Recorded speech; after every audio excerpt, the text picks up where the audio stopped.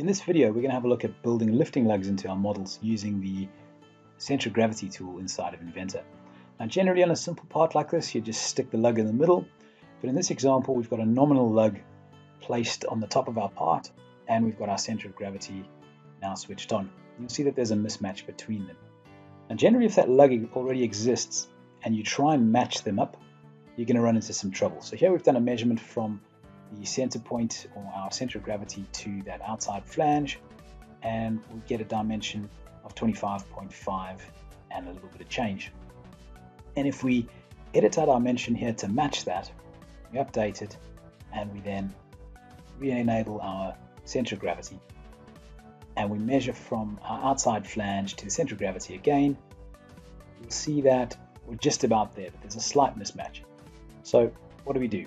Well, best practice is actually to just suppress that lifting lug, so we're just dealing with the original geometry, and to then do our measurement again. So from the center of gravity to the outside face, we now have a dimension of 25.511.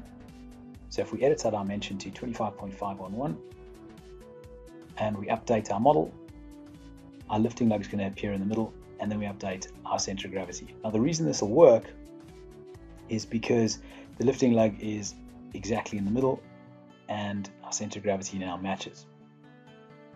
So what happens if we then move into an assembly environment? So in an assembly, if we look at our center of gravity, it doesn't match our CAD model or our part model.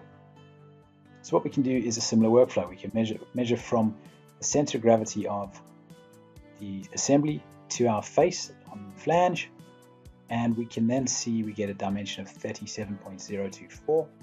And if we put that into our part model and we go back into our assembly, once we update our center of gravity, you'll see that we're now spot on. So those are two methods for looking at center of gravity within parts and within assemblies.